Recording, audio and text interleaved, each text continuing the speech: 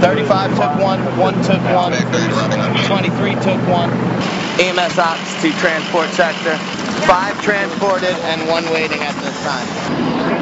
Lima 214, Air 1 on track 1. I don't know. This is our stop at this road, and we were getting off the bus, and I think we were getting off the bus, and then I went flying, and then when I think I went unconscious or something, because when I opened my eyes, there was smoke everywhere, and everybody was trying to get off the bus, and I just got off, and then we kept looking back at the bus, and I couldn't see my sister or my brother, so nobody was getting on to get them, so my mom came running because she was at the bus stop to pick us up, and she ran on the bus to grab them off, and they just went to the hospital.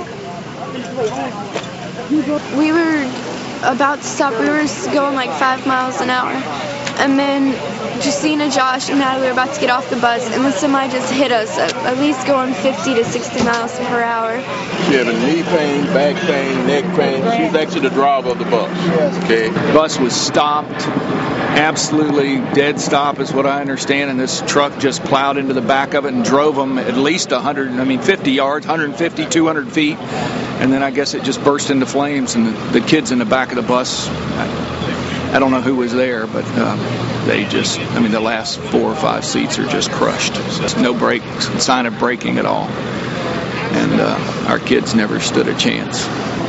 We do have 1 confirmed fatality, and we have a total of 8 people that were sent to the hospital, were transported to hospital, 6 of which were students. And they started pulling kids out of the bus. There were 4 of them, and they kept trying to go back and get more and more kids, and they said finally it just got too hot. They couldn't pull any more kids out. They know there was a kid that was trapped in the back, and they just couldn't get him or her out. I'd say they probably got at least half of our kids off the bus themselves. So they were, I don't know where they are, but those guys were heroes. Yeah, it was exploding and fully engulfed. It was fully engulfed in 5 minutes. And the semi-driver, he never hesitated. He never stopped. He just barreled right into him. And I talked to the driver after we got the kids and everything off the bus and made sure everybody was being taken care of. I seen him standing off the side, and I noticed he was bleeding and everything. And I asked him, I said, what happened? Did you see the bus? And he said he never saw the bus. No, not a hero.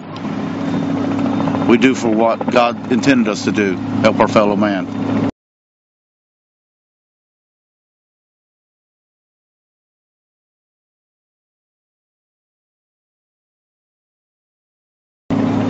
And I would hope every man out here in this world would see an accident like that, would do that for any man. I don't care, man, woman, no matter what color. We should all help each other.